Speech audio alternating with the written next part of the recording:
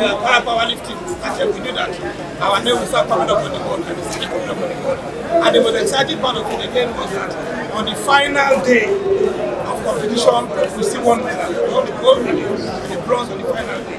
The national anthem of Nigeria was played on the final day. It was very great. This time around, I think I'm moving much better the cut now, but I want to promise Nigerians that with the kind of honorable minister we have to Sunday Diary, we are going to start what we call festival for young Paralympians that are really talented. The most important thing is, is preparation, and she did mention it. If it wasn't, the camp that was, brought forward and the honorable minister, approved that they were in camp and they worked very, very hard to perform, then definitely, it won't be there. And we shouldn't forget that these athletes are getting older and older.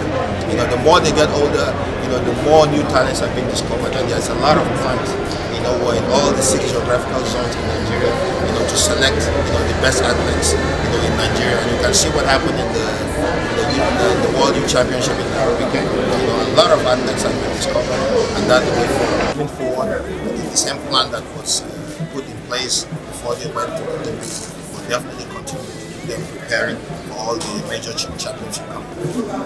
I feel great. I feel very, very excited. I'm really happy because to God be the I came out of the flying. We still have a World Championship in still Japan. So from 2023, so I have to please kickstart the training immediately after.